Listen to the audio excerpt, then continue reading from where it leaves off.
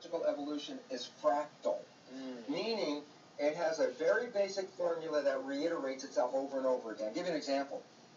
The cell of the human, the cell of the amoeba are essentially the same cell, same structure. Right. But then you look at all the diversity of biology and you say, but they're all basically the same cells. Right. So the fractal is the cell.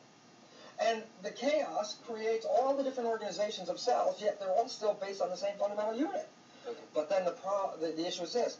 The cell, when it got to a big enough community, recapitulated itself in a community called the multicellular organism. Right. The human is a cell Okay. enlarged as a community.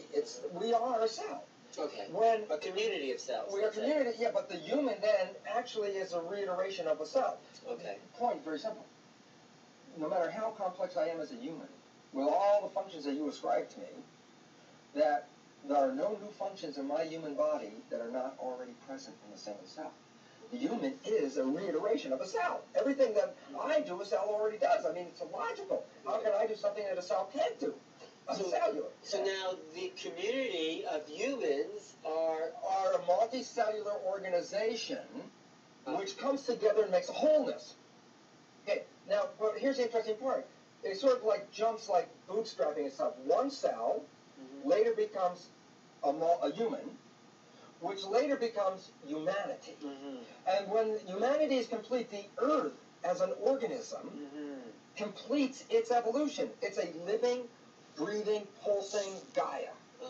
It is now complete.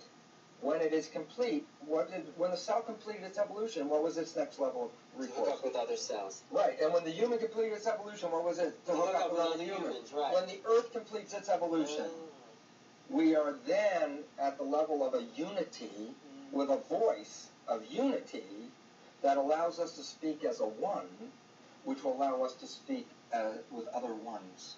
Beautiful. Thank you.